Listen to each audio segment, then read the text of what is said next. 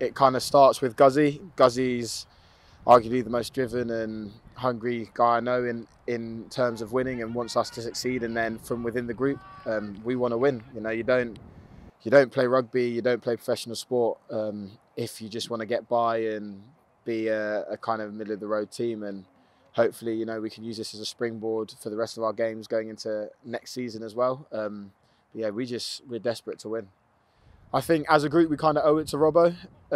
You know, he's hopefully going to finish on 300 caps for Quins, which is a phenomenal achievement. But to finish with 300 caps and a trophy would be, I guess, icing on the cake. And I'd love to, as a group, to send Robbo off with a trophy. And, you know, we're going to do everything within our power to do that. You know, we always want to get a bit more space, but realistically, it probably will be another one for the forwards because of the way the two packs are made up, especially Sales. You know, they're very much a physical side, obviously dominated by huge South Africans. So, you know, I think I'd love to have a bit more space, but I'm not expecting it. And hopefully our forwards can front up and give us a platform, and then fingers crossed get a bit more space off that. The club hasn't been in the final for 4 years, hasn't won any silverware, I think, for 7. So to have the opportunity to win something is huge, and hopefully we can bring it home.